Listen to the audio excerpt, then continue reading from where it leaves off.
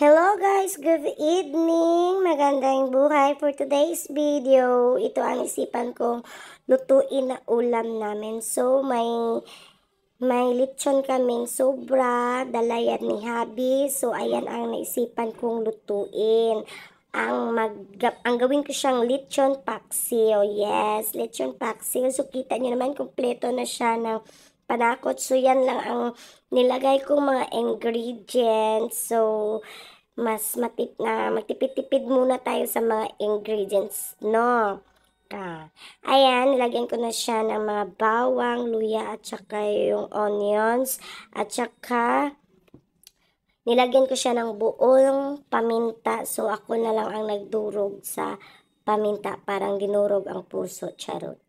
So, hindi kumpleto ang ating lechon paksiw kung walang toyo. So, nilagyan ko siya ng toyo at tinansya-tansya ko na lang siya sa tamang tansya ko na lang.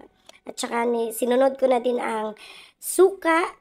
Siyempre, hindi kumpleto ang suka ang ating lechon paksiw pag walang suka. So, nilagyan ko siya ng suka, dagdag asim.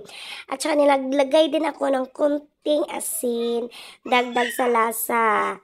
So, at saka nagdagdag na din ako ng magic sarap dagdag pang lasa na din natin. At saka hinalo-halo ko na din ang ating lechon paksiw para mahalo talaga ang lahat ng ingredients na lagay ko. So, hindi yan kasosyala ng aking lechon paksiw pero masarap din, charot. So, nagdagdag ako ng konting tubig, tansya ko na din kasi gusto din ng mga bata ang may sabaw. So, ayan guys, nakita nyo, kumukulo na ang ating lechon paksiw. So, hintayin na lang natin siya na magkaunti na lang ang kanyang sabaw na maiwan at saka medyo malapot na din yung sabaw. So, ayan guys, for today's, yan, ready to serve na din yan. Maya-maya ay pwede na natin patayin ang apoy kasi ready to serve na yan. So, kunti na lang ang naiwang sabaw at saka medyo na din siya malapot at saka lutong-luto na din ang ating lechon paksiw. O, diba? Sarap. So, iyan guys, ready to serve na.